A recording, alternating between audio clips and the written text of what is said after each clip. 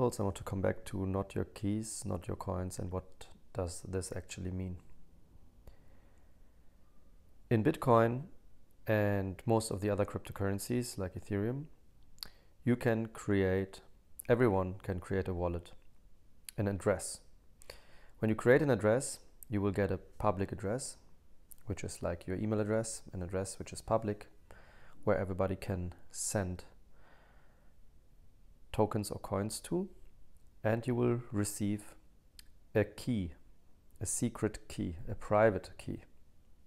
This key is like your password to your email account, but in this case it's not your email account, it is actually your Bitcoin or Ethereum or other cryptocurrency account.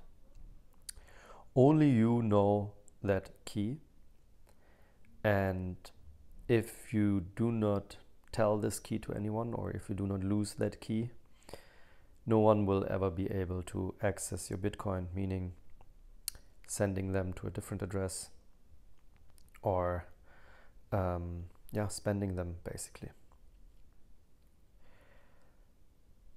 Creating such a Bitcoin wallet is easy, but it's also dangerous. And this is why there are banks and exchanges who offer custodial services.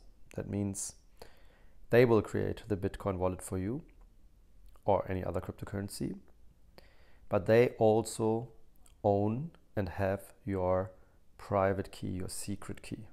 Meaning, if they get hacked, or if they don't like you, or they just disappear from one day to another, your Bitcoin and your Ethereum that you have with them or any other cryptocurrency will be lost and gone forever. So in order to protect yourself from such an event, you have to learn how to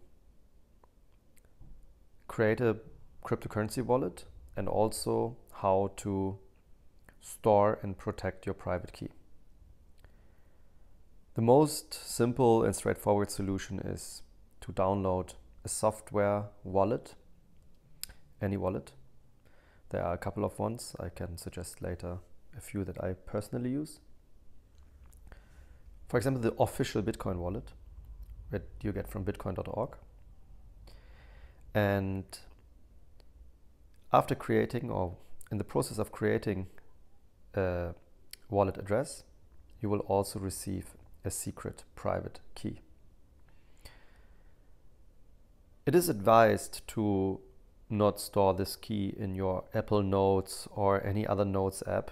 You can maybe store it in a password safe if you use such a thing, but actually it's advised to not store that secret key, that private key, digitally at all. So it cannot be stolen digitally, it cannot be copied from you. Therefore, we talk about a paper wallet or paper backup, meaning you write down this key and you hide it somewhere at home or at your mother's place or at any other safe place where you can be sure that only you know the place and that it's secretly hidden there. As long as you have that secret key, that private key, which is usually 12 to 24 words, English words, you will always be able to access your Bitcoin or other cryptocurrency, and no one in the world, no government, no exchange, no police, no one can access your Bitcoin or cryptocurrency without that key. Many people are afraid of themselves that they're going to lose or forget the location where they saved this key, or that it maybe somebody finds it and uses it in the offline world, even though this is unlikely if you find a good secret place. So there are companies who thought about this problem and they developed little devices like USB sticks. And these little devices, they work with USB or with Bluetooth, and they actually store your private key, your secret key, on that little device in a little chip. This little device is protected with a PIN code, like you know, the PIN code of your bank card. So you only need to remember the PIN code.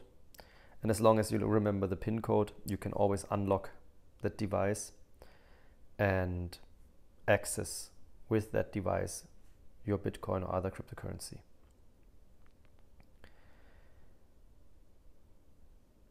There are a couple of companies which are around since 10 years or so, or yeah, nearly 10 years. One is Ledger, one is Trezor. I will also post the link in my description. And using these devices is considered the most secure way to store your private key or secret key, usually it's called a private key, in a way that even if you lose that device, nobody can access it except of you knowing this PIN code in order to unlock the device. Also, this device again has a paper backup with usually 12 to 24 words that you can hide in the same way like if you use a software wallet. The big difference between a software wallet and a hardware wallet, which is the device, is that the software wallet, as long as you have it installed on your computer or on your smartphone, still has a copy of your secret or private key. Meaning, if the software has a bug or if somebody gains access to your device, they also have access to your private secret key and therefore also access to your cryptocurrency. So having the key stored in a software wallet on your device is not as safe as having your key stored on a hardware wallet. Also, the hardware wallet, there is no way to extract or copy your key out of the wallet because it is your key, your secret key, is stored in a so-called secure element.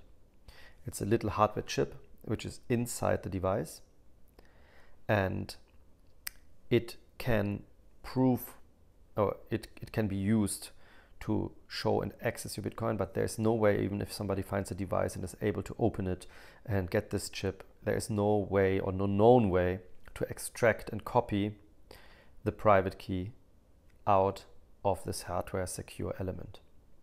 Meaning, on the software, there is still a copy that can, there's still your private secret key that can be copied. And in the hardware wallet, the private secret key is so much hidden inside hardware, inside a secure element, that there is no way to extract it. So if you want to be 100% sure, please buy a hardware wallet, understand how to use it. There are many videos on YouTube, but also the creators of those hardware wallets usually provide a very, very good software and explanation on how to use it. And when you use such a hardware wallet, it is basically impossible to steal your coins or to confiscate them or anything like that. Bitcoin and cryptocurrency is a lot about freedom, decentralization, independence. And if you want to be independent from the banking system, if you want to be sure that no one can ever take away your digital assets, let it be Bitcoin or Ethereum, then it is highly and strongly advised to use such a hardware wallet. They are well tested, well developed. Hundreds of thousands of people use it already. And it's the only known safe way right now to actually store, use, access, and protect your digital assets. I hope this video opened some eyes and helped you to make a decision. And if you have questions, please post them in the comments. I'm happy to answer them.